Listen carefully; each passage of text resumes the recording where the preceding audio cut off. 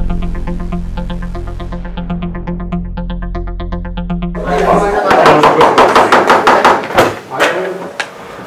keep going here. It's a little past 7. I'm 7. Waterfront.com is going to be filming the meeting, just so you know. And Phil Olendella's here from the regional review, so there are some press people in the room. Welcome to our June meeting. We have a couple new council members here tonight. Ralph Faraki and Maria Landis, their first meeting. I'm going to do a roll call. We're going to start with Ryan. Ryan Kenny. Tony Gillard. Stephen Castantilli. Maria Lanza. Ralph Faraki. John Franklin. David Marks. And I also been announced that we elected our officers tonight, and John Tregman is going to be our secretary. Joe Federoli is our vice president, and yours truly is the president again. So those are the officers. So the vice president, Phil, will read the meeting protocol. The meeting will be conducted according to parliamentary rules. The president will have the final word on the conduct of the meeting and will cast the vote only in the event the rest of the council reaches a tie. The president will recommend the speaker to make their presentation or statement, and then he will permit the council to ask questions. He will then open the floor to questions from the audience.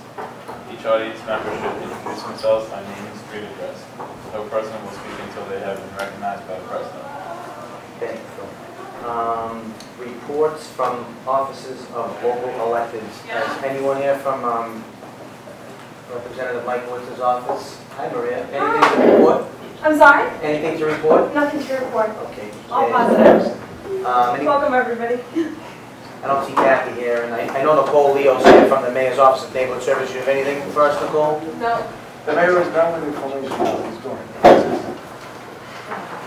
In committees, our committee reports, well, I'll start with Ryan Kenny, Resident Parking and Traffic Committee. There's nothing new to report on the signage unless you know.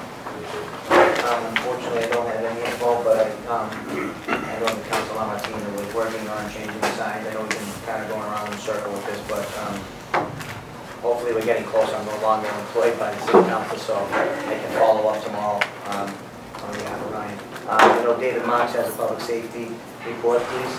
All right. So the most recent public safety meeting was held last Thursday night.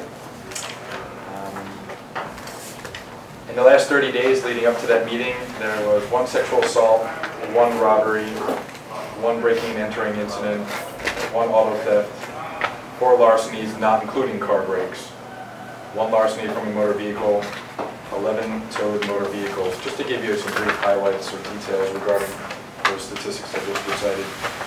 The sexual assault, I'll start with that because obviously by its title it's very, very serious. The parties were known to each other, so the bottom line is the investigation that was conducted, the police concluded that it was not a bona fide sexual assault, so I want that to be very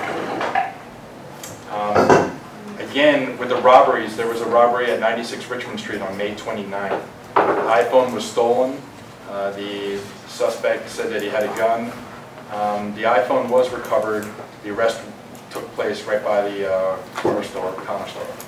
And a lot of people at the public safety meetings, as they should, they're always curious, where did these suspects or alleged suspects come from? In this instance, they were from Dorchester and Mattapan. Some of the auto thefts that occur in the North End, when they do find a suspect or an alleged suspect, a lot of times they're from Charlestown. The vehicles end up in Charlestown.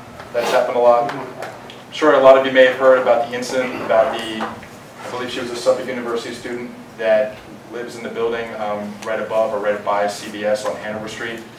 Was climbing, going from the roof of one building to another, was trying to climb into an apartment via the window and fell between the 2 buildings.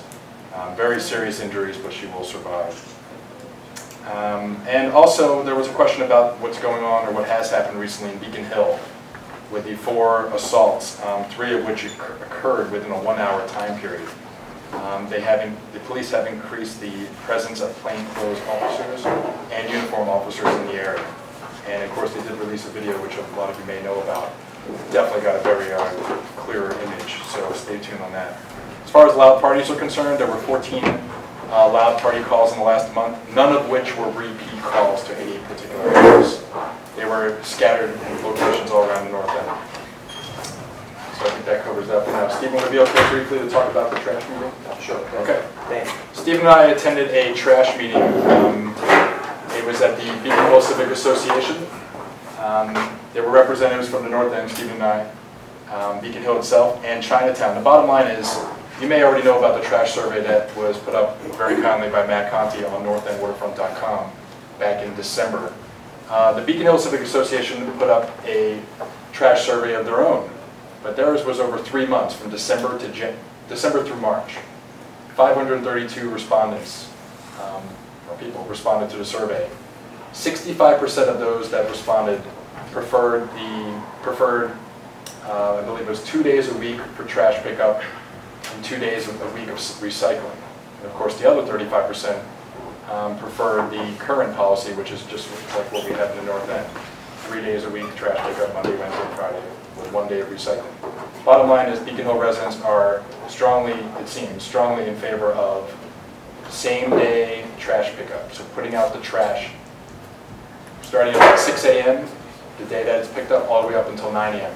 rather than what the policy is in the north end, which is as early as 5 p.m. the day before the pickup, all the way up to 7 a.m. the morning of the pickup. Next steps include Chinatown implementing their own survey, probably through SurveyMonkey or whatever that may be called online, getting the results just like we did and just like Beacon Hill residents did, and then we are all going to meet together so that we can arrive at some type of consensus. And then, of course, take the results, all the aggregate results from all the neighborhoods, take that to the appropriate officials at City Hall, et cetera, which might take a little time, but it will be done. And hopefully things can change when it is time for the new trash companies' contracts, the contracts to be, the bidding process will start again before you know it. And a lot of people do have a lot of complaints about capital, myself included. I think they do a less than ideal job. So stay tuned. I will be continue to be as actively involved in that as I can. Steve, Let's go. Sure. just from walking around the neighborhood, Cooper Street, for example, today's Mayhem, there's garbage left over everywhere. They take the garbage and they leave half of it behind. Part of the issue being the amount of people that are picking through the garbage in the north end. You know, if we don't put a stop to that, those broken garbage bags are going to be everywhere. And one thing, word of caution, when we talk about other neighborhoods, we're talking about, for example, Beacon Hill compares to the north end and compares to Chinatown. We really have different, the apartments in the north end are a lot smaller than the apartments in Beacon Hill. The amount of people that live in single-family homes in Beacon Hill is much greater than the people that live in single-family homes in the north end. The amount of buildings that have full services where somebody maintains them, there's a place to put the garbage barrels, you have a network of back alleys. We don't have any of that in the north end. So, although it may apply to, changes may be warranted in Beacon Hill, you're talking about different set of circumstances. The apartments are very small here, nobody wants to live with their garbage. And the other part that we need to keep on remembering, that this is a prelude to government cutting down services and keeping the cost up, and actually increasing the cost right now, because I don't know if anybody's aware, but the mayor had he's going to leave us a little courtesy before he leaves, of now we have to have our apartments inspected by the city at a fee in order to be able to rent them. Okay? So that's another thing, we have to have our apartments now inspected, which is another tax on the landlord who owns property, who's already paying top dollar taxes. So we're going to get less services, more scrutiny. Okay? So it's kind of like we're becoming somewhat of a totalitarian city government. Now they want to know what you have in your apartments, how much money you're making in your apartments, who are you renting them to, what conditions you're in, in addition to high taxes, and in addition to lobbying, which is what this is. All these little meetings are lobbying for less services. Okay? That's my point of view, but I figure that since we're talking about what other people think, that's what I think. Stephen, if I might add real quick, and George, thanks for bringing that up. Just real quick, one thing I failed to include in my public safety update. Latifa Ali, who is a community service liaison with the Inspectional Services Department for the City of Boston, she made an appearance pretty last minute, so I give her a lot of credit for showing up. She was at the public safety meeting, and she did hand out some brochures, including something in regards to what George just mentioned. Back in December, the Boston City Council approved an amendment or amendments to the rental ordinance. requiring the registration of all Boston's private rental units and inspection of so-called non-exempt rental units every 5 years, like George said. There actually will be a free seminar June 20th from 6 to 7:30 p.m. at the ISD offices at 1010 Mass Avenue, 5th floor. Limited spaces available. You can RSVP by calling 617-961-3297. So it's a free landlord seminar in regards to that new ordinance that will be going into effect. She also handed out a brochure about code enforcement, which we know is a big issue, especially when it comes to trash. And another brochure, once again, about requirements for rental units for the registration and inspection process. So I'll leave this right here. I just happen to have my copy if anyone wants to take a look. Thank you, David. And, There'll be a copy story in the paper tomorrow. But just again, you know, I mean, just on the fact, this is probably coming out of the issues that we had with, you know, we talked about, when we have a conversation with our government immediately puts it on us, okay? So we talked about loud parties and people causing trouble, and it immediately goes to the landlord. The landlord is at fault. Let's see how we can scrutinize the landlord. So when we come up with these things and they scrutinize the landlord, they figure out another way to get out of the pocket of the landlord, okay? Which, personally, I'm completely against. I'm a landlord, and I pay already too many, you know, we pay way too much, and we get very little. I mean, so instead of the city coming up with a solution and saying, you know what, we're not going to put it on the landlords today, we're not going to put it on the people that live in the city, we're going to do the right thing and carry out and do this the way they're supposed to, and then we can approach people to fix the problem. What they like to do is they like not to fix the problem. They like to put the problem on our laps again, and after we have the problem on our laps, they want to tell us how much more it's going to cost us to fix the problem. Okay, so that's something that I find pretty disturbing in a time in history where everything is more expensive, where we all have less money in our pocket. Okay? Why is it that the landlord is responsible for the wrongdoing of others? And why is it that the city needs to move in with us now to find out what our properties are looking like? We're all providing the law. Enough is enough. That's my point of view. But that's something to watch about. We'll get together as neighbors. We complain to the city. Immediately they turn it around and they put it on us. And what we need to do is we got to face them and say, no, it's on you. You are providing the service. Provide the service that is required for the funds that you're already collecting. Once you complete those obligations, maybe we can talk about changing services. But, you know, that's, you know, talk about resident parking. We still have no signs. It's been over a year. Why don't we have signs? Because they love the tickets. And if you allow people who are residents to park in visitor parking, that's less tickets you can give out. So it's not an equation that they want to work out. So it's all, you know, ribbons and bows and with a price tag. So I just... You know, what I feel is though that the North End isn't together on a lot of issues, so you don't have enough power when you go to City Hall and argue the point. Yeah, and I think that, you know what, we collect a lot of money for them, you know, we're right here, we're not going anywhere. I was at the Seaport District the other day, the streets are impeccable, the garbage barrels are empty, you know what I mean? And you know, people can say whatever they want, I bet you money the local businesses and the local residents are not paying extra to have the streets clean, when they already pay for the streets clean. It comes out of Massport, Judge. Huh? That comes out of Massport. The Seaport District, all comes out of Massport. Yeah. All those buildings there, there, all that comes out, all the cleaning No, stuff. it doesn't. Well, you know, we are... Although we discuss the Massport issue in a couple of weeks, and I'm going to move on with the agenda. I'm going to move on with the agenda. Thank you guys, I love you all. Can I just get the Greenway Committee? We'll make up these things. Yep, got it. All right, so, well, we're joined tonight with Amy Dwyer of the Greenway. Yes, Amy, I'm sorry. Amy Dwyer from the Greenway. So thanks for coming tonight. Well, first, this isn't quite the Greenway, but I just thought it was important to recognize that the work done by the Beautification Committee in Fontenay with Cross Street and around the Tony DeMarco statue, that they did some plannings over the weekend, of which our president was a part of. So I think it looks great. Thanks for doing that. Then some certain Greenway issues. The umbrellas are still coming. They were supposed to come, I think, this month, but just due to certain planning aspects and things like that, we should expect them by July, but hopefully sooner. The same thing with the trees. We've haven't been available for a little bit of a time, and we're waiting for the right time to plant them. We're going to put them in within a week, but at least this month, so that'll be good. Skateboarding always continues to be addressed. We've been adding deterrents throughout this year and last. We've allocated almost $15,000 to $20,000 to dedicate to these deterrents and recognizing spots that skateboarders continue to ruin, and hopefully we can lower that as time goes on. An issue within the North End, but also because of the parks board of the North End, is the dog waste and how people aren't quite disposing of it properly. I'm hoping to partner with Matt Conti in assembling a sort of survey that we did that was similar to the trash one, to kind of address question and certain answers that we can see as to how we can properly solve this issue. Hopefully get Ruff's input, the neighborhood responsible dog owners, and to figure out what we need to do in the North End parks, but also the North End generally, to see how we can solve that problem. Some events that are ongoing. Of course, the food trucks are still here. We have the Greenway Open Market and the Boston Public Market. They're both open throughout the summer. The open market is on Saturdays, the public market is Tuesdays and Thursdays. I'm sure by now people have seen the Flash Forward Festival of Photography around here on Surface Road between High and Commercial. That will continue to exist all summer. And then we also have a series of Get Fit programs. We have CrossFit Back Bay. That's in the North End Parks. It's every Wednesday in June from 6 to 7. You have to RSVP, but that's free.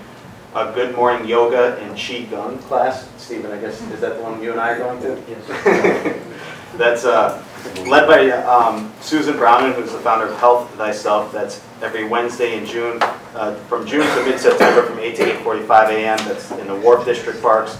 And then we also have Waterfront Yoga, which is Wednesday evenings in June, from June until September from 6:30 to 7:30 down by the Wharf District Parks across from the aquarium. And as we've talked about many times in here, the carousel is set to open Labor Day. And there's a lot of other upcoming events, continuing events on the website. So I suggest just go to rosekennedygreenway.org to check that out. And then lastly, I was asked to note that we have now begun to maintain the Armenian Heritage Park, which we weren't previously, but we have a 3-year contract to do that. So the Greenway's excited about that. And we also were recently honored by Mayor Menino for our it was the Greenovate Boston Business Award for our sustainability operations and commitment to the environment. We're looking forward to seeing what other initiatives we can enact to continue that relationship. And also we were recognized by the City Parks Alliance, which are an independent nationwide membership organization solely dedicated to urban parks. And they selected us as a frontline park, an example of urban parks excellence. So that was an honor as well. Unless any other questions, that's all I have. I got a question. Yeah. Why is it that the Conservancy is having such a difficult time working with Friends of the North End Parks? Well, I don't believe that we are having a difficult time working with them, but a lot of it exists prior to the people that are on both the board, the Conservancy, board members, the staff, as well as those that were involved in the FODNET groups prior. So it was like this history kind of issue that didn't really have anything to do with the people that are involved now. We had a community meeting in which we invited all of the North End, when was that, a couple months ago now, I think. And we continue to do those to see how we can do it, do certain events and programs in order to, help both groups. But we also had Daffodil Day, or 2 months ago, April 4th, right before the unfortunate events, but which seemed to go well, and that was a strict partnership with FODNET. So I think as far as I know, the relationship is fine. But if it isn't, then I don't know how to, I've never heard anything. Well, I just feel that Conservancy needs to be reminded that they're working with tax dollars from the state of Massachusetts, and the people in the North End are members of that state, therefore they're working for them. So if Friends of the North End Park needs to be able to work with them, they should open the doors and make it happen. Like I said, I've had conversations with many of the members of that group. I'm one of the members. So, I'm sorry? I'm one of the members. Oh, well then why weren't you at our community meeting, George? Because I was dropped all the meetings. Unfortunately, I can't fit them all on my schedule. All right, well, then you were represented by others that were in attendance, and we discussed many concerns that, I think a lot of it is we share the concerns. One of the issues that is brought up continually with North End Parks is one of shade, especially because of the pergola there.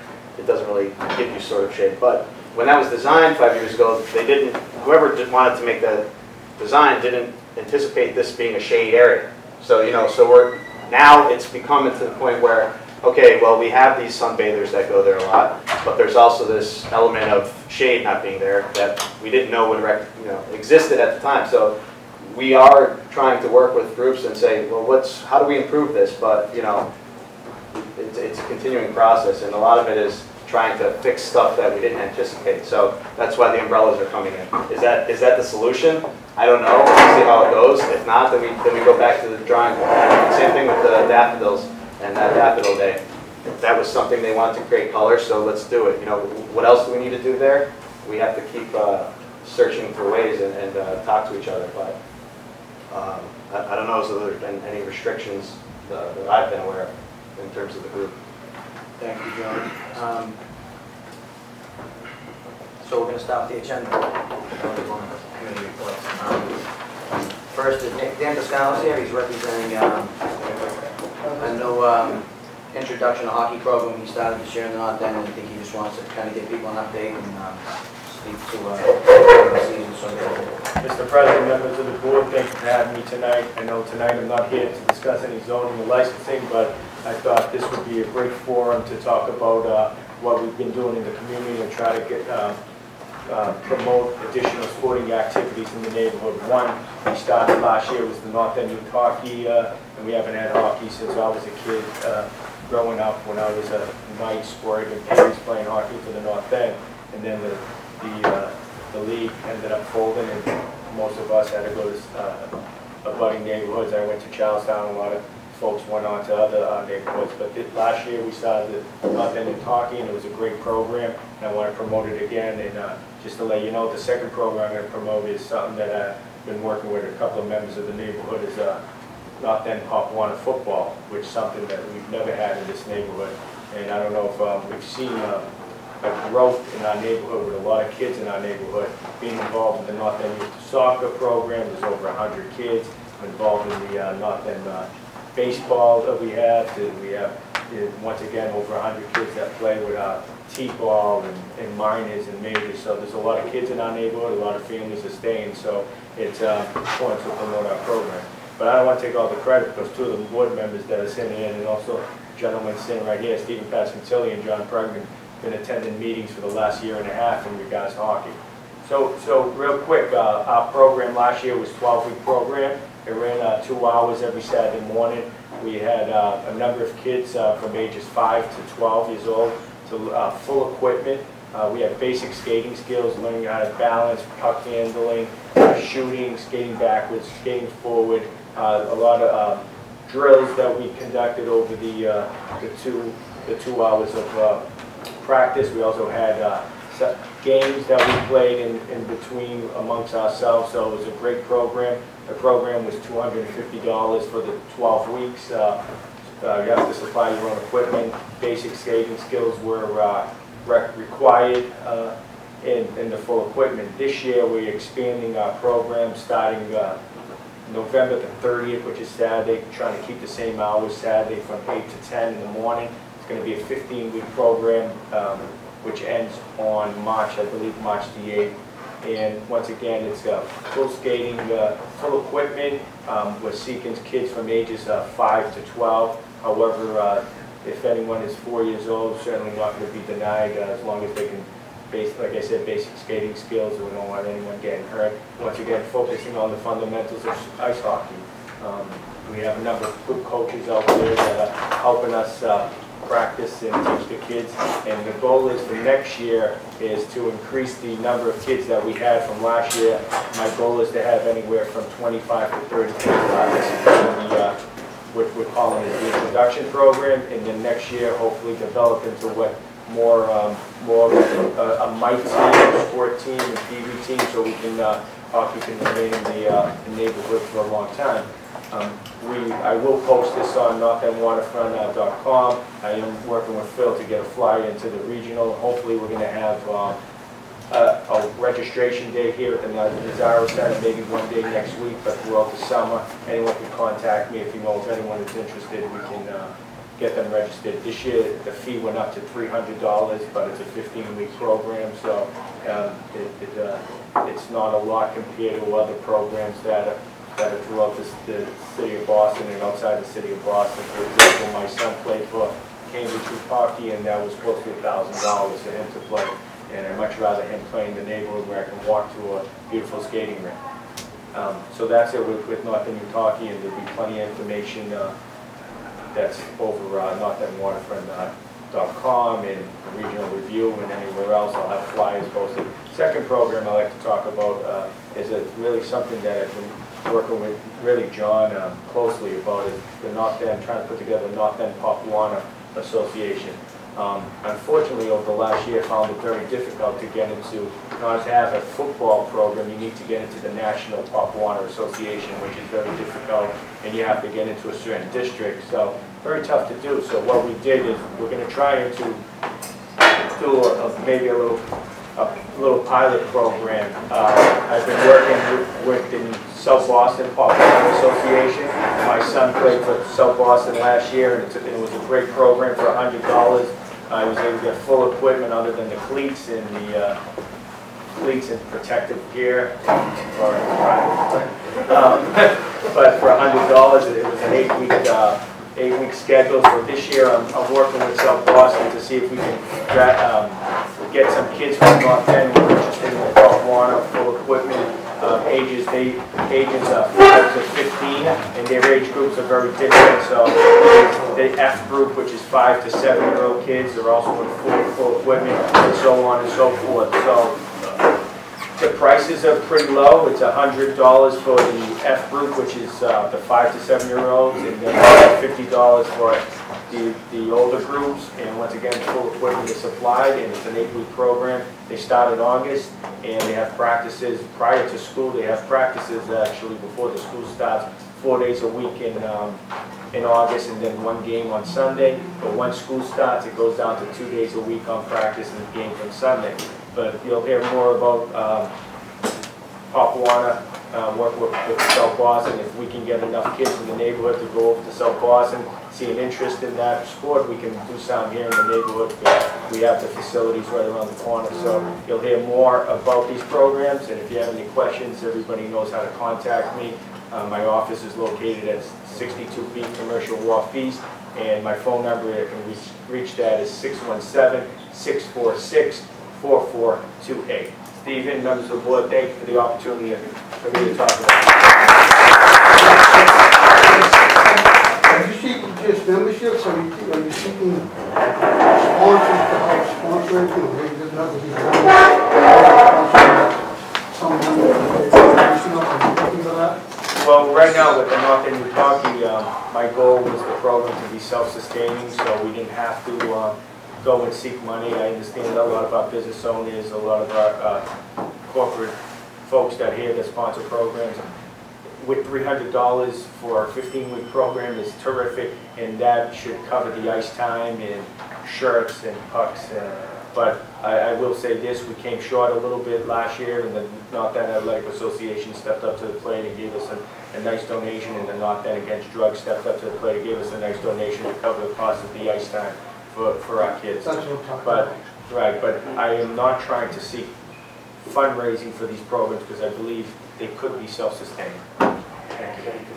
Just good job doing this. I mean, we appreciate your help and efforts. I think the program's great. Yeah, so. It's going well. And if anybody's interested in football too, just please make sure we know, because we're, like Dan said, we're trying to really develop these and get them better and better so that we can, I mean, right now, the only option for football that we saw that was viable was trying to do this partnership, but ultimately, we'd like it to be a North End, our own, same thing with hockey, and getting these things to grow, so but we won't know unless you're interested. Thank you. Thank you. So, next on the agenda is St. Joseph's Society, St. Joseph's Feast. They're going to present their plan to potentially move the festival, or the feast, hopefully we just said festival, the feast into the Prado. Prado's, you don't know what the Prado is, it's also the Paul Revere Mall, or Paul Revere statue, some people don't know what it's the Prado, but they would like to move it from Lower Hanover Street at Battery Street into the Prado, and some of the members of the club are here. You can come up here, Joe, and present right from up here, okay, Bill? And what we're going to do is we're going to let them speak, and I know there's a lot of abutters here, and I'm going to ask the abutters, I'm going to be allowed to speak first, and then we'll open it to the public. Yeah, the members speak.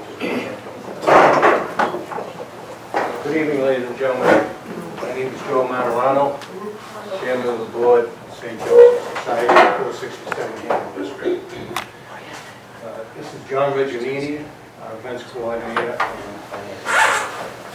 What I'm going to try to do is give you kind of a quick overview. Then I'm going to turn it over to John. After that, if you want to ask questions, we'll be available. As you know, the feast has been going on here since probably 1915, somewhere in there. So we've been a part of the community for a long time. We've had a couple of events in the Prado over the past few years, and they seem to be well received by everyone in the North End.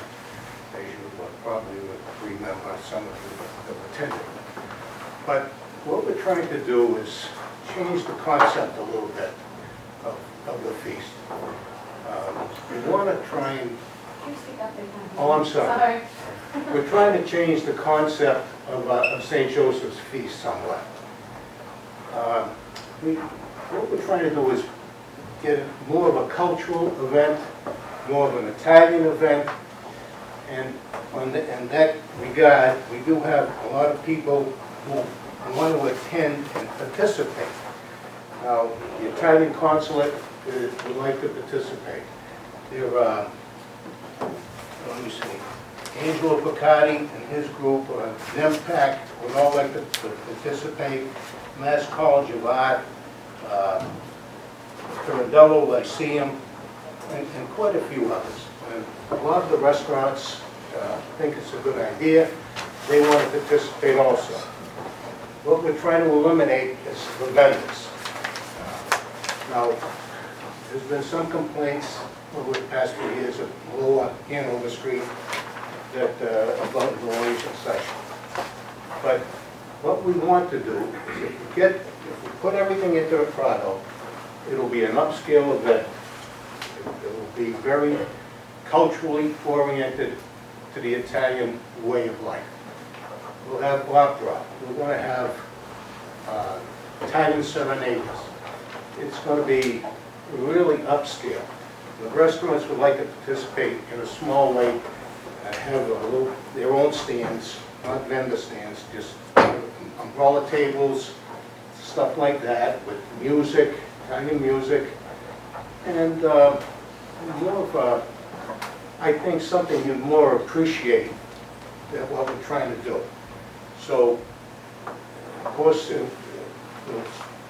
won't be anything going on down the lower end of Hanover Street. Everything will take place in the Prado with your blessing, I hope. And we'll try and keep it on some kind of a scale that would be appropriate for the North End. So, on that note, I'd like to introduce John Reginini, who will try and be a little more specific. I think what we're trying to do is basically have restaurants prepare the food. There'll be uniform tents that they'll all be lined up on both sides of the Prado coming in. We'll have a stage near the fountain, which we've done before, and we'll have a cafe around one side, potentially a beer and wine section on one side of the stage, and we will have kids events, but more of a face painting, arts and crafts. We're going to have a magician come in. We're having potentially a band called Nupoli that comes in and teaches the kids how to do a tarantella. So it's more that type of event. We're going to have a kids' corner. We're really trying to focus it more of a family event. Being where we are down that part of Hanover Street is difficult to do it because of just the location of where we are. So we feel what we're trying to do this year is just make it a little more cultural, a little more focused on the Italian, festivals that happen in Italy, and that's really the concept. And bringing some of the restaurants in because they support us throughout the whole year. The restaurants really donate to some of our functions, they donate to some of the charities that we do stuff for. So we're trying to give back to the neighborhood. NEWNC, some of their people are going to perform, some of the kids from NEWNC are going to perform. So we're really trying to make it more of a neighborhood type event. And that's really the whole concept of what we're trying to do. Also, Good. what we're trying to do also is bring some of the dignitaries from Italy, and especially Riesi and Sicily, over here, and they've agreed to come and participate. And I think we'll be giving out some awards to a lot of hard-working people in the North End. We're going to have kids from MPAC over here singing. We're going to have a chorus of those people. So we'll try to make it more of a local North End Italian cultural event. And the Saint, everything is going to be the same. We're going to go up the street with the Saint on Sunday, and Saint, that's all going to be the same. We're going to bring out the Saint on Friday evening, head down Hanover, come back. So everything will be basically the same, except it'll be coordinated in the Prado, and hopefully you'll all enjoy it. Now, if you have any questions, please I be free. really don't So, think that's hold a on. good idea. I'm sorry, You know. I'll let you speak. Well, We'll ask that's questions fine. first, and then you Stop can you. ask 100 questions, all right? I just like to stay in format, that's all. So, and also, when you raise your hand, just where you live, please, just so we know when you... 19 and a half thousand. Yes. Tony's gonna, Get the board. Just a quick question. It sounds like a nice event. It sounds like something that we've been hoping for a long time. Thank you. Keep it local. But I do have a question because there are vendors that work all weekend in the Parado. T-shirt stands, I think that there's a food stand. And so what happens to them that weekend? They're not available, they can't come in that weekend because the Parks Department, we've already been through with the Parks Department. So for that 3 days, they're not allowed to be there. But are they compensated in some way? Because they do pay for a permit to be there for... I'd have to talk to the Parks Department. They never said anything to us about it, but I guess we'd have to ask them. Because they are also local vendors. Yeah. I'd have to ask that question. I would hate to see them, evicted for a special event. It's kind of not fair, but maybe they can be incorporated. I'm not really sure. They do have a permit to They be pay a monthly fee. The vendors in the Prado they pay a monthly fee. It's through the Boys and Girls Club. It's a program the Master Department runs through the Boys and Girls Club. It's just the way they do it. Right. But Well, it really wouldn't be, if there's a way to compensate. well, maybe they vendors, can just stay in there. Well, I don't see what the Phil, problem can we is. just ask the questions first and then we'll open it up? But But we're gonna ask the They questions. operate But we're there gonna ask and the give the money questions to first, Charleston. and then you can ask questions. Just let us stay in Well, format. say it right. If they operate, then give the money to Charlestown. Phil, can we just ask the questions first? You've been coming to meetings for 17 years. Well, you and said do it you a certain way. continuously We're eliminating. asking the questions first, Phil, I'm not then you asking- can ask questions, I'm and then you correcting can you. report. Give the money You to don't- Charlestown. They don't give it to the North End. Phil, You didn't say that. Phil, please, let's not debate, buddy. All right, let's not debate. You don't know everything. You think you know everything. I know I'm gonna everything. ask the questions. We're gonna ask the questions The first, then you meeting can ask the left out, questions. give the Then you money ask to the Charlestown, questions. to You North interrupt too End. many meetings. Let us ask questions first. We will, I'll ask the Parks Department tomorrow. I'll call them up and find out what the procedure is and what the rules are. They haven't said anything to us so far, but I'll find out. We'll go along with whatever you guys. I just don't want people to be displaced. There's people in there, they make a living in there. That's all I'm trying to say. Okay.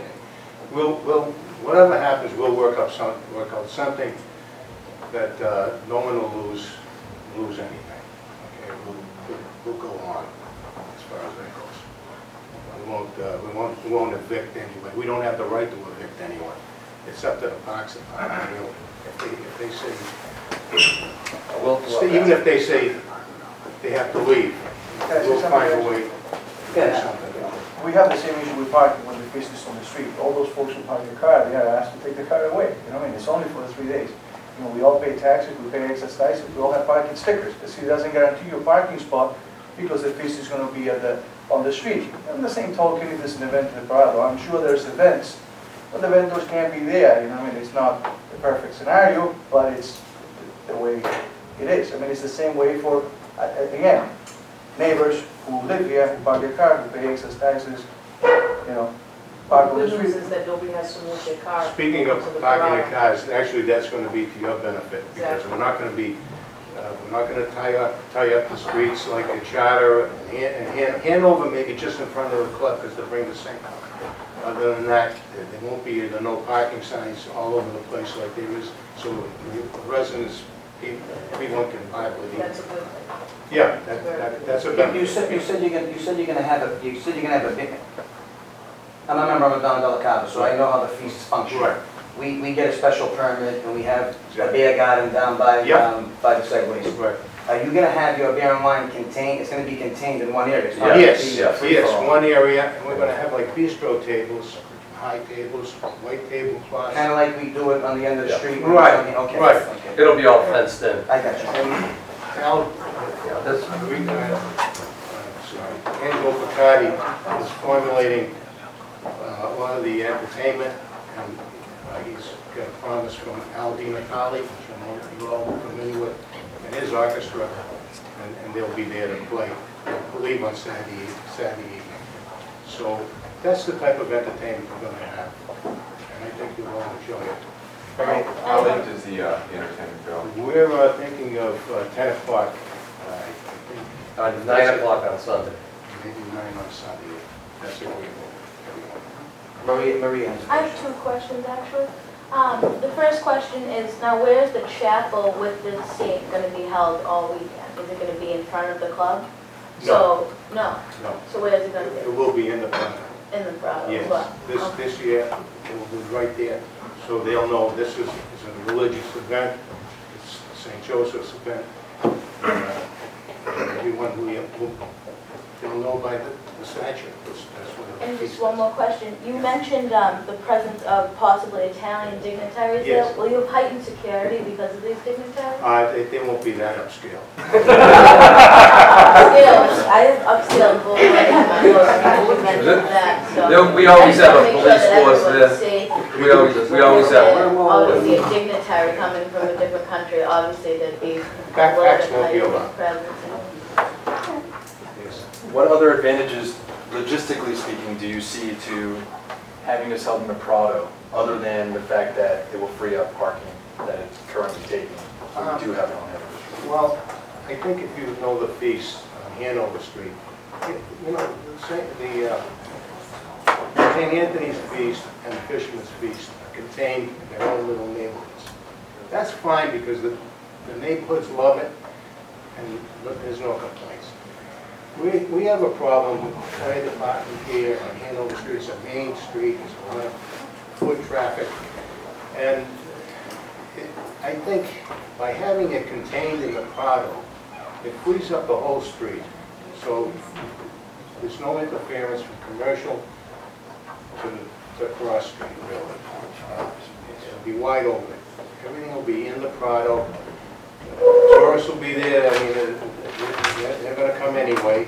You'll still take up spaces that you typically take up for entertainment. Right, that'll be wide You take open. spots on Charter during the feast. Exactly, exactly. It'll be wide open. There won't be anything going in. We just might have to get a couple of trucks into the back of the school, Elliott School. Other than that, both Hanover and Charter Street will be wide open. Towson Street, some lady about on Towson Street. I have one more question. I'm not Sure. going to. Have you spoken to the Old Lawn Church vicar yet? They're on my schedule. Yes, we have Yes, before. we've spoken to them, but we haven't had a formal meeting, but we've spoken over the phone, and they're very enthusiastic about it. And also, we've had a meeting with the Waterfront Association. The NEWNC Residents Association. Residents Association. That's Thursday night. Anyone else have any other questions? Go. You met with the Elliott School yet? We've been friends with the Elliott Schools for the last 6 or 7 years, and we do a lot with them. They help us with parking during our feast, and over the course of the year, we donate a lot of things to the schools. So we have a very good rapport with can't think of her name right now. We have talked to her already. Yes, we talked to her, and she knows.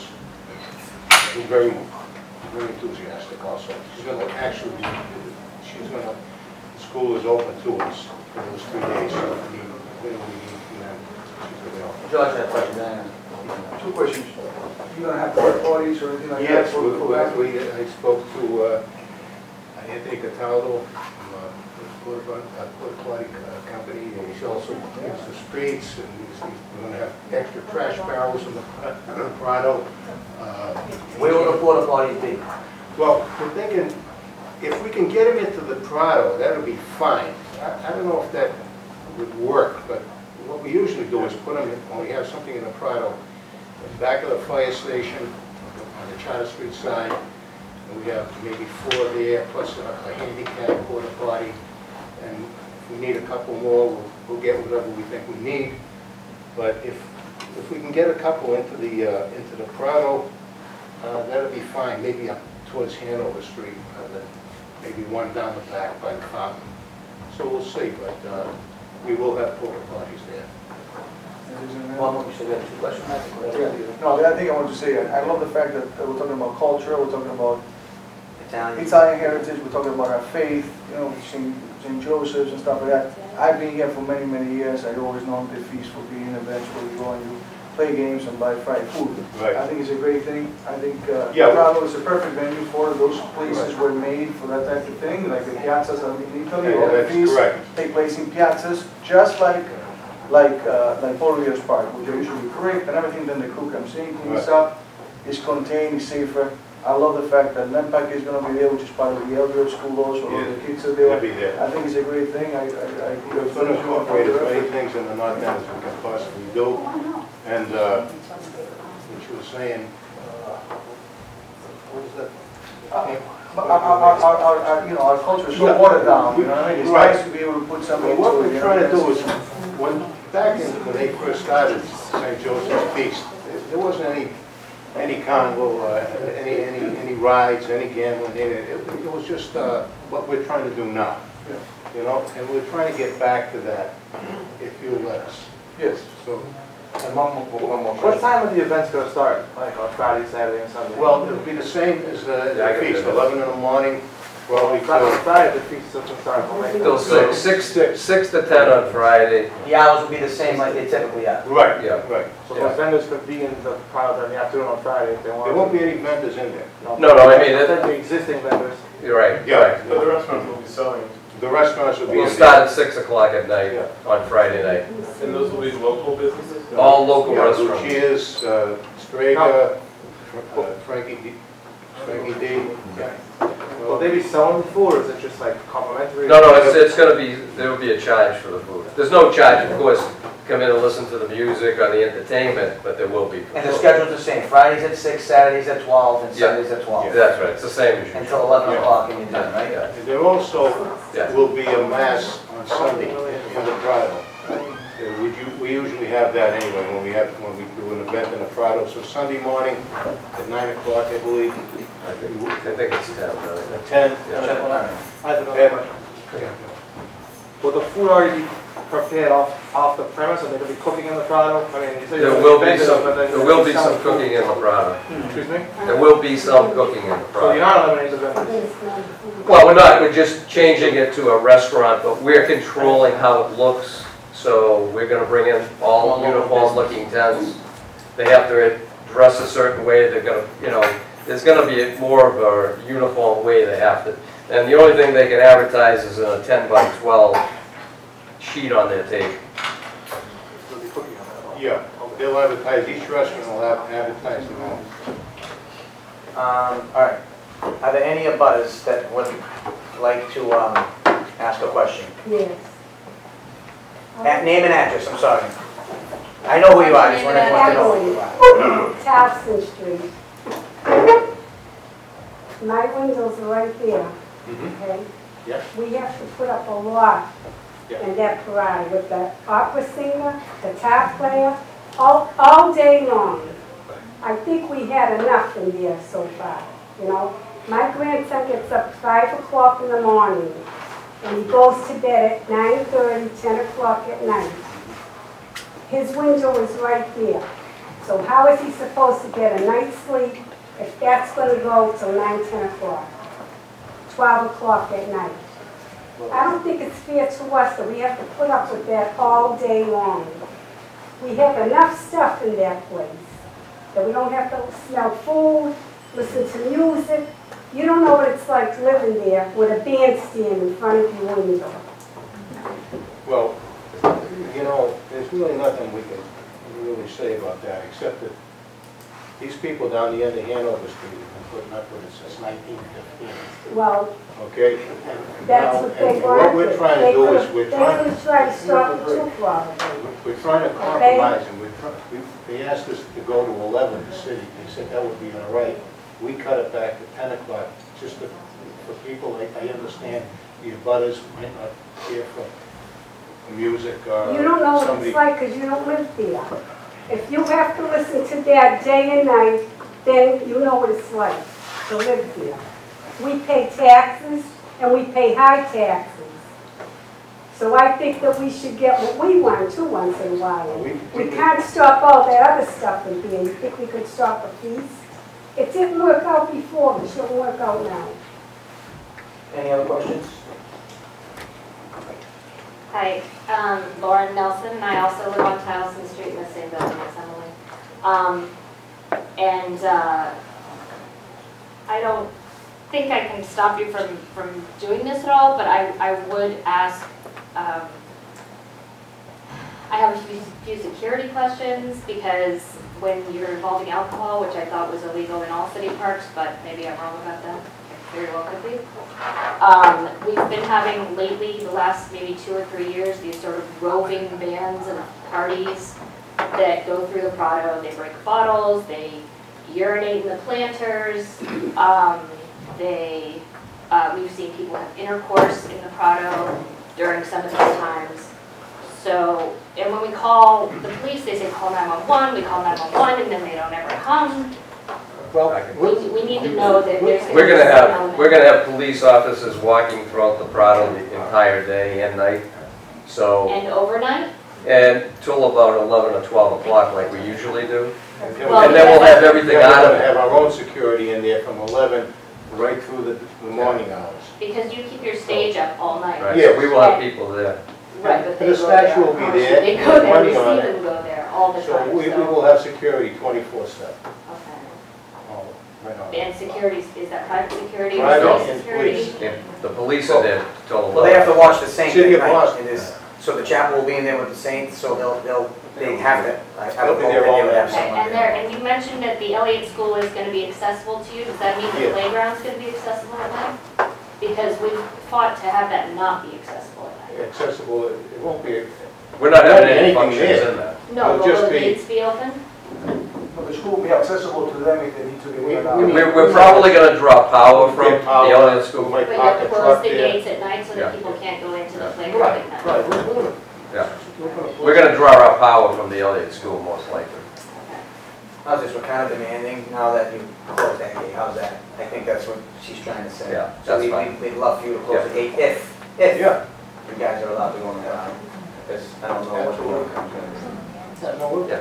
Otherwise, I do actually appreciate the, Well, you won't have any more than people coming through and throwing balls in. okay. Because everything, there won't be any bottles in there, it'll be cups. Okay, and they stay within they have to stay at the table and drink them? Or Yes, they're allowed yes. to leave? No, they're not allowed to leave. Okay. It'll be contained. Contained. Like when the Fisherman's has the feast, they usually have it down in the parking lot on the right-hand side on Fleet. St. Joseph and Madonna Look Up, they have it down on the, where Segways is, there's a parking lot. Yeah. And that, you can't leave. They'll probably have to fence it in. It's generally That's not if they get a even- beer and right. wine permit in there. Right. This is all speculation. They haven't been approved of anything yet. Well, it's generally not people who will be allowed into those venues that are the ones that are causing problems. Underage People drinkers. are gonna be there, people who want are- to be there. The people who cause the problems live with us. They what? The people that are causing all those problems you're talking about live with us. No, most of them aren't from the A lot of them neighborhood. live in the neighborhood. A lot of them come Many of around. them don't. Yeah, a lot of them party here. and- Many. yeah. Yes, I live on Towson Street, and I live in the we have 2 babies and an infant being born next month, and seniors, and all of the bedrooms being front. But beside that, we deal with parties, big parties on the fire escapes and on the rooftops, Right. facing the crowd. Right. They get stone drunk, and they dance all around till 3 or 4 in the morning, and we call the police. and the police go on Charleston Street, and they start up, police go not because it's all in back. Right.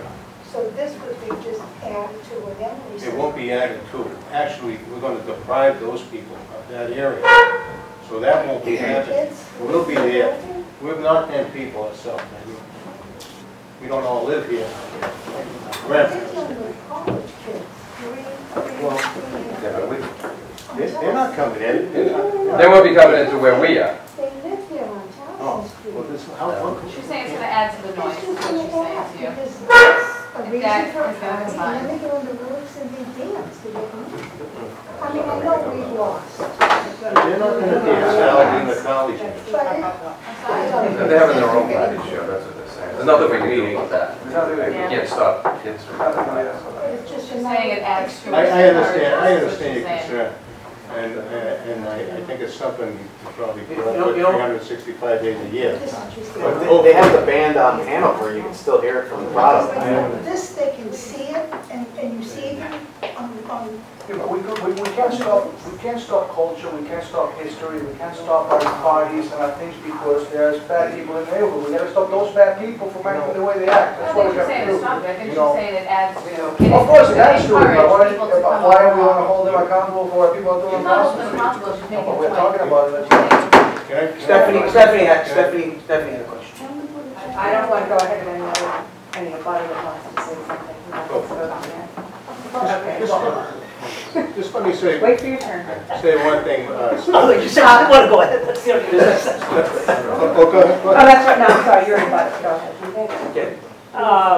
Bill Ferrillo, I'm at Fort Charter, so I get to about the existing feast, Yeah. and I'll get to about the product. Okay, my way was, as you've heard from Allison Street, the same way.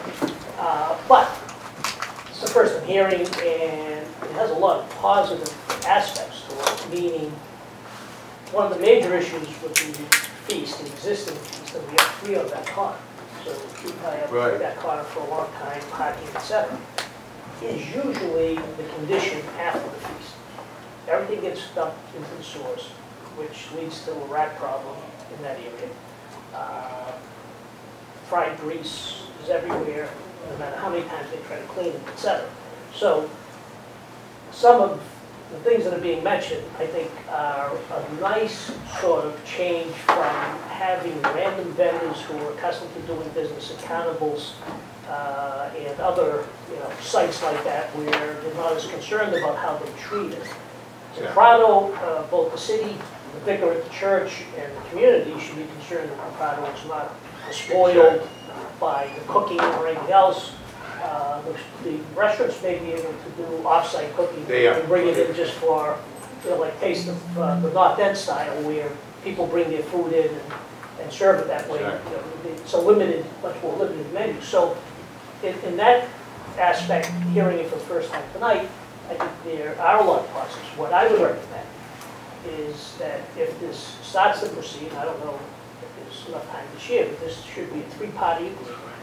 The city, the society, and the community in terms of dealing with the issues that are important, as opposed to leaving the feast the way it's been for years and years and years.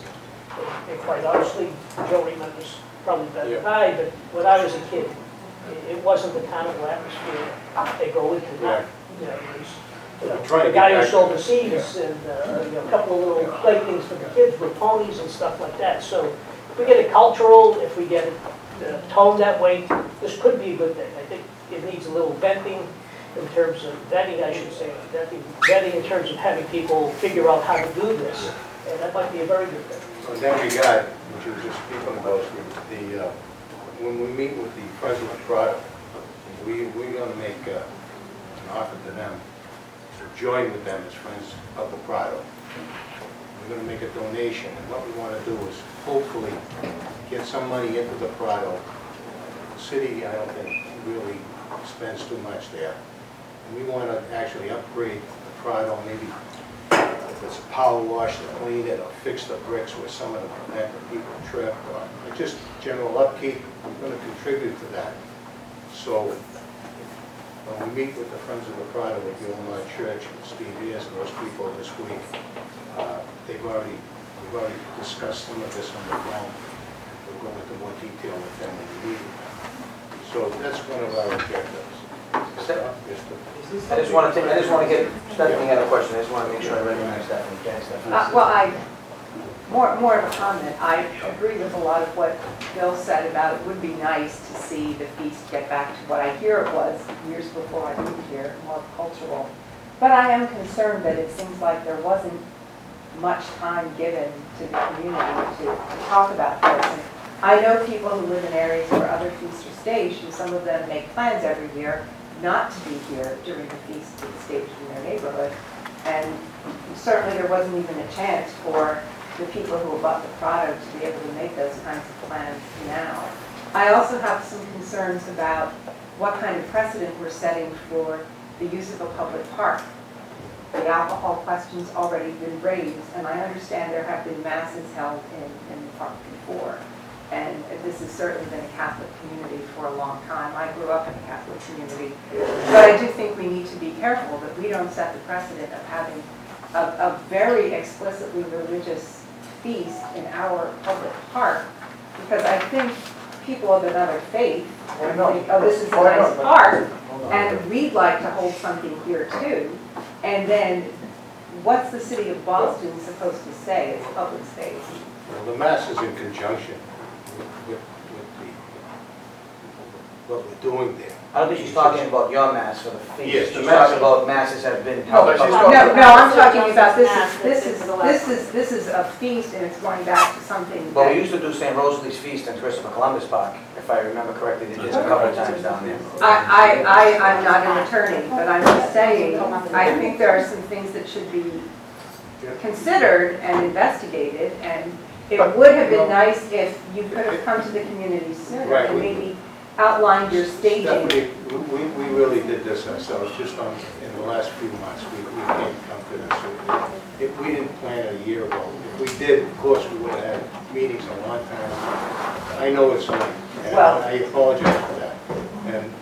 But as far as the matter, hey, if someone wants to object to it, and I think it would be a sin, actually, to tell you the truth. You know, I mean, we live in an entire neighborhood, we have saint feasts on the street, which is, can I get any more public than the street?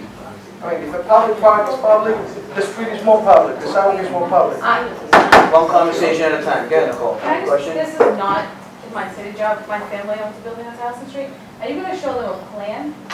yes, That, like, they can have another chance to meet with you, because they're concerned about noise and what's going to be in front of their windows and where the placement of certain things are going to be. All right, let me do this. This is what I'd like to ask you guys a question. Did they give you a timeline? Did the city say you need to know what the neighborhood thinks by this time frame? Because I know your feast is the last weekend in July, and there's apparently people who have a lot of questions that can't be answered. Some people, but this is why we meet. We meet because we need them to know what is going on in the neighborhood. These meetings are for the abutters. So, I live on the feast. I live at 406 Andrew Street. That feast has been in front of my house for 1,000 years. I wouldn't even know what to do if it wasn't in front of my house, to be honest with you. The last weekend in July, every year, my whole life, my kids now, it's part of my life. Right. But people have questions, and The application's going in and next it's week. easy for me to say, hey, great, we have more parking spaces, and hey, I don't have to smell chicken ziti and broccoli anymore every week, and I don't have to listen to the speakers that are on the fire escape next to my building every Friday, Saturday, Sunday. But I don't want to do it. I don't want to be relieved of that at the expense of people on Towson Street, because I know that Mrs. Piccolo has been living on Towson Street for 50 years.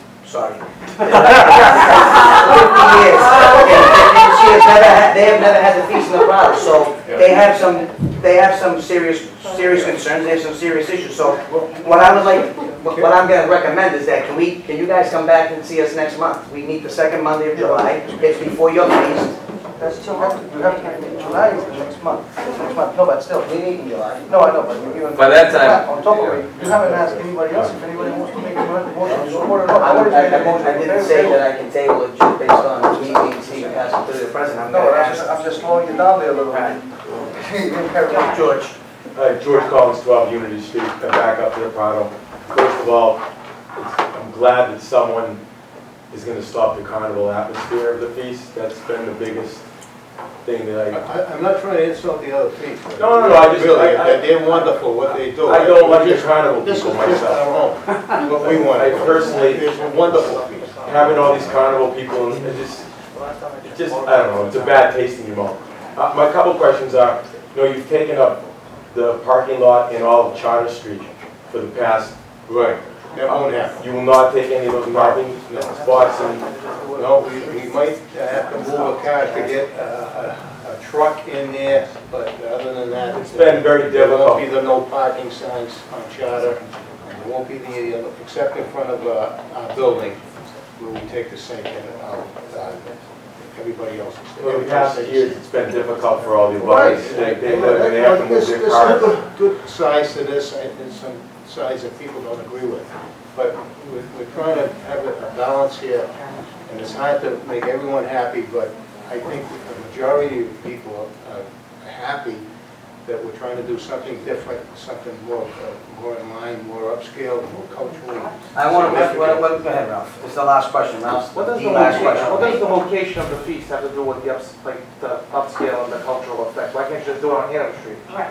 Doesn't make any sense to me. Because it's much more difficult to, if we're gonna do that, okay, Why is it difficult? We might as well not do anything. well, we might as well bring the vendors back in and do it the same But way. you are having vendors, just local vendors. Yeah, local vendors that support, Yeah, that's a good thing. all of us, Yeah, but really. why can't we just have it on Hanover Street? Doesn't make any, it's been like that since 19. It's much more difficult to do it down that part of Hanover Street. Why though? That's the question, why? You have to set a stage up, there's no center place to put the stage. At the Prado, you can put it down by the fountain, it's the center of where all the activities are going on. The fire department has restrictions on us, what a we can better- do, how much room we can take up. I mean, at this time, Con, is the last question. Hi, my name's Colin Moore, and I live on Unity Street, we're about the Prado. And so far tonight, I'm listening to a lot of smoke and mirrors, people talking. 2 years ago, we started by putting the tent into the Prado for some music and so forth. That's for a couple of hours, that goes by, that's fine. But I got a few issues tonight, and it's just not one, but much of them. Excuse me. Probably the first one I should say is, this is a very short time, nothing was put into the newspaper and so forth to talk about this meeting. Second of all, you're talking about, gee, it sounds great, we're going to relieve all the cars on Hanover Street. Well, the Madonna del Carver's going to have their feast, and they're going to be right in the same place. So what are we going to do? We're going to have freedom of cars for 1 week and not the others. Right. Or what's going to stop the Madonna del Carver from thinking We about it? can't do anything about that. I'm not saying you can do anything about it. Listen to me. What's stopping Madonna del Carver now to turn around and say, well, if they're going to go into the Prado, why don't we go into the Prado? Now, wait a minute. We have all these beautiful restaurants on Hanover Street that do a great business. A lot of them say, well, we're not doing that great of a business, but I walk up and down the city here and I see the restaurants are packed. There's times you can't even walk on the sidewalks, never mind. Now, who's going to benefit by this? We're going to take away the vendors and we'll put them so they can have even more business into the Prado. Simple as ABC. You know, I don't think that's the idea. They want to be good neighbors. They're not trying to make a buck. They're not going to. Oh, wait a minute. Don't say they're not going to make a buck. If they're going to start cooking food and putting it out there, they're there to make a buck. Yeah, but wouldn't it be better if local people make it about smart people from New Hampshire? I mean, just Wait a minute. Or you rather have a Hold on. pride I'm not addressing guy you. selling. I'm not addressing you. One at a time, one at a time. I'm not addressing you. I'm addressing you, I'm asking you. I'm asking you to be quiet because I'm not talking to I'm these asking people. you, I asked a question. One at a time. Okay? I've heard you all night long. Why is it the feast has been on Hanover Street since God made cement, and now all of a sudden we come up with this idea? Because you know something, I would have bet on it several years ago that this was going to try to happen. Once you people started you moved from your church onto Hanover Street, you put the tent into the Prado. The other day, the water fountain is a little bit low. I called the city. Come down here because I said it's dangerously low. It's never that low. The guys came right down, they filled it up. The other night, they threw bricks in there, and the bricks are in there now. Let me tell you something, the Prado has been used over and over again as a toilet. And I'm talking, now, last year, we had over 90 kids at 11 o'clock at night, roaming from the feast, coming into the Prado. And we had to call the police on that there. Can I just say one thing? I know it sounds like you're in opposition, and that's fine, and I remember what you talked about, the flash mob came in, 90 kids were in there, but I'm not sticking up for St. Joseph, but that has nothing to do with them. I'm not saying it does. You know, I understand, but they're kind of taking it on the chin here for a lot of things that have nothing to do with them. When I'm saying, if you're in opposition, I totally understand. What I'm getting at basically now is, now you're going to put it right inside the Prado. Now you're going to put it right inside the Prado. Okay? I don't even want to talk to me.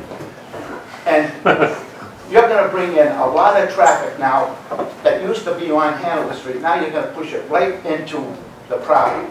They're going to go from Hanover Street, Prado, Unity Street. And don't tell me we're not going to find food and everything now thrown into the fountain. You won't. Why won't we? I guarantee it. Because that's not what we're doing here. It sounds like you have a security problem, not a problem with us. I mean, we're going to police the whole place. In fact, what we're trying to do is work with the Friends of the Prado. We're going to make donations to them, and we want to get involved with them to really make the Prado what it should be. And what it is right now. You can always make a donation, even if you don't go into the Prado. Yeah, but we're going to do that anyway. You know what we're going to do though? What I'm going to do now is, there's no more questions, we're either going to... This is a waste. Guys, I can't take questions all night. Can I ask a quick question, Steve? You can ask a question, but you I'm want not me to going to ask get you a to question. close at 9 I'm going to ask o'clock. you a question. Hold on for a second. Question being here, are you folks against the feast in general? Not where are the they? feast, I'm against it in the Prado. You're against it behind your house, not in front of somebody else's house. That's all the question I have. That's all I'm asking. Do you mind if it's in front of my house? It's been on Hanover Street. I'm asking you a simple question. I'm asking you a direct question. Do you mind if it's in front of somebody else's house? I didn't say put it in front of somebody else's house. Does someone want a motion to support? Does someone want a motion to oppose? Does someone want a motion to table? I motion to support. Time out. Can you just tell me if there's going to be a plan that these people can now... Nicole, Is that what's Nicole. I don't know if there's a plan. There's obviously a lot of questions that aren't being answered. That's why I'm asking. So my question's being overlooked. And your question's not being overlooked, because that's why we're going to motion. If people think that there needs to be a plan put before you guys, then they will vote. Them. Meaning the board will either table it or they'll oppose it. That's why we're going to... July though. We're going to vote. You know, they can come back... That's the problem. The feast is July 26th. I know, and we meet the second Monday of the month. If that gives them enough time, it gives them enough time. I mean, I can't control what people present. I can't control if people notify I'm everybody. just saying that they need to be... I do know I control the meeting, and we have 45 minutes for two more things, so I need to just move forward. So, I'm going to make a motion, please. Make a motion to support. Does anyone second the motion to support? Does anyone want to make a motion? I'll make a second. Philip seconds the motion to support. So there's a motion on the floor. We're gonna vote on it. So George has his motion to support. Philip has seconded the motion, and it's to move the St. Joseph's feast from Hanover Street to the Prado. All in favor? All in favor? 1, 2. All in opposition? 1, 2, 3. Everyone has to vote. Opposition. 1, 2, 3, 4, 5, 6, 7. 7 in opposition, 2 in support. Sorry, guys. Billy Ferrullo, you're up next for Shake a Pizzeria.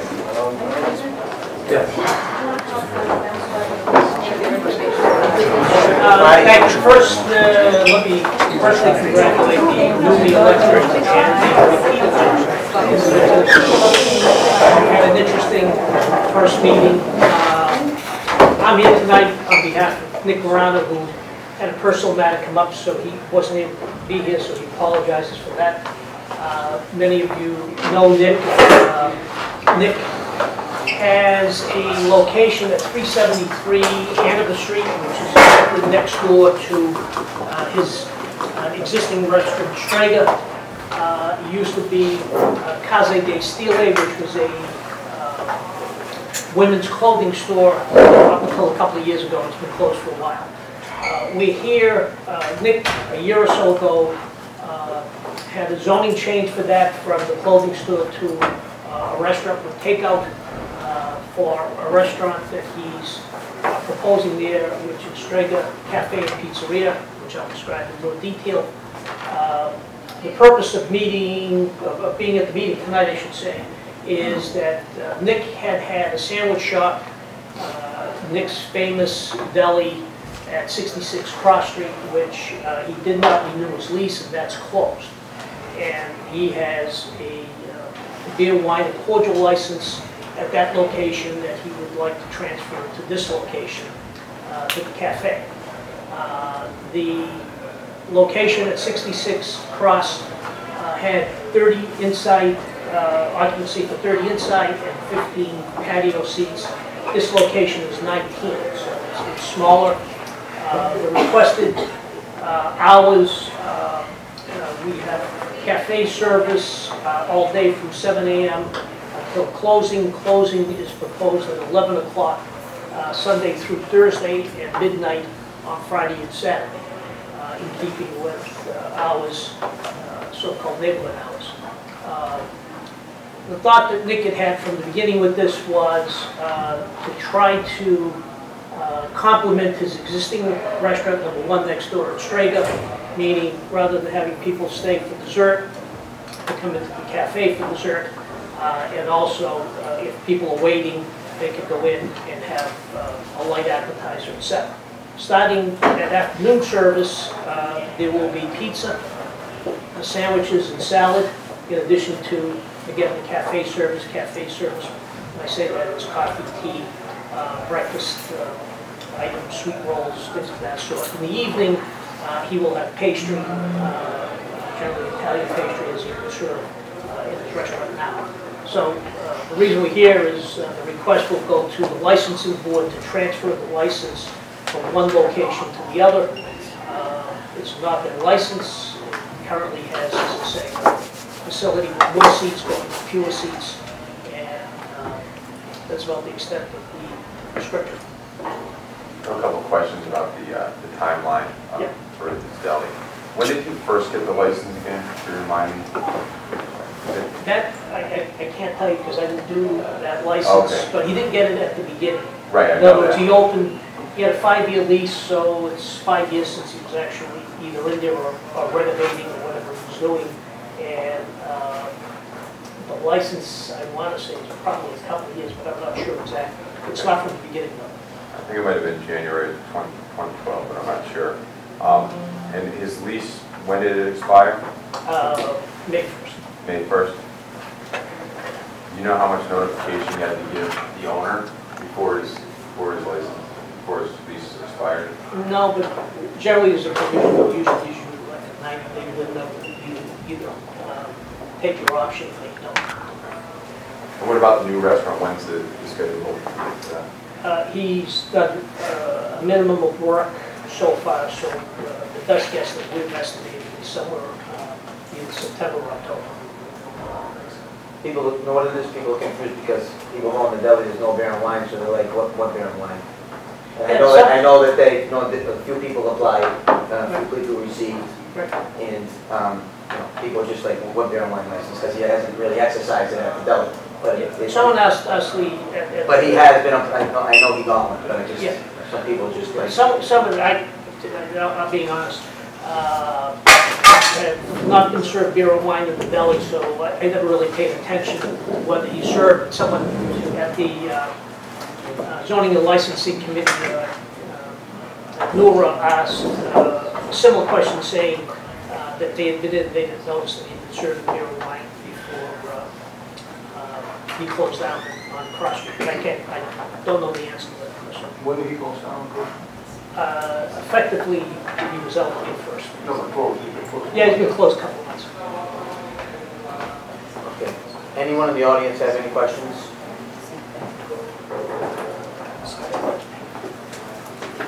Nobody has a question? Got a lot of questions from the last time. Take advantage of the time. Does anyone want to make a motion to support? Does anyone want to make a motion to oppose?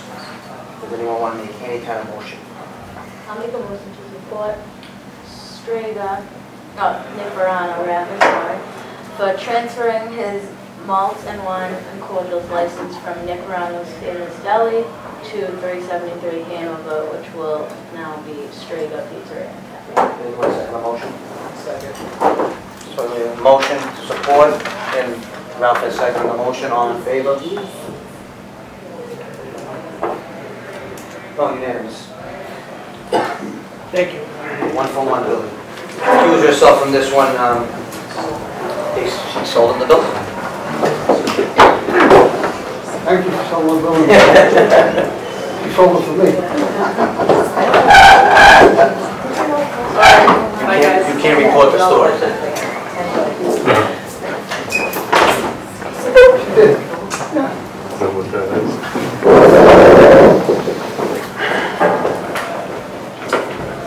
Again, Bill Ferrolo, this is Barry Samuels, who, as you just heard, is the purchaser of 90-92 Endicott Street. The building is a 4-unit building. When purchased, Barry saw that the ground floor was set up as an apartment. However, the zoning jacket for this building says 3 units and store.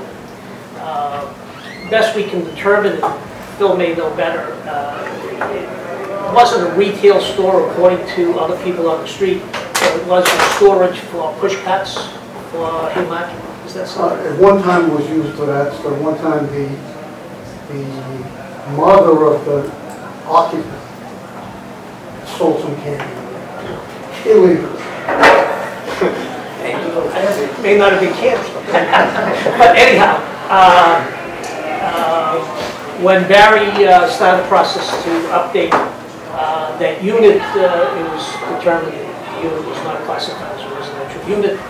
He's applied to have it reclassified as a residential unit. Once again, I keep looking at Phil because Phil's wife, Mary's family, owned part of this building. And one of the other owners used this unit as a place for her to stay when she came into Boston, stayed in the North End, etc., but never, as I said, went through the process. So we don't have a date with the zoning board, but we have filed with the zoning board to reclassify that ground floor as a residential unit as opposed to a store. This is a pretty simple one too. Does anyone have any questions of the council? Out of curiosity, how many square feet is this store? It's approximately between 830 and 850 square feet. That's the first floor? First floor, So yeah. the whole first? Yeah, the whole thing. Just to say something, I know what you're going at.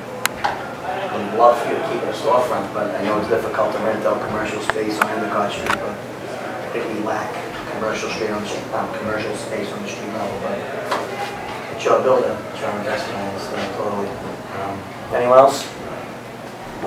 I just want to say, I agree with you about commercial space. I know the owners of the building, Phil's family, I think Sarah who lived there, and they used to own, it was Sarah Tomorrow, and it was a building I used to, my mother was very good friends with her. There was never really commercial space at this location.